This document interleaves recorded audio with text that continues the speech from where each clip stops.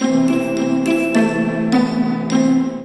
dear students, today we will learn how to share your printer online.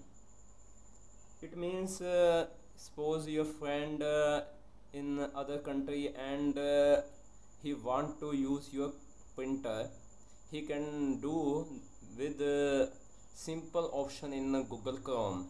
Just go to the Google Chrome toolbar and go to option. After this you should go to under the hood, and under the hood just go to Google Cloud Printer. Let you access this computer's printer from anywhere. Click this. Now you have just add your email and password and sign in.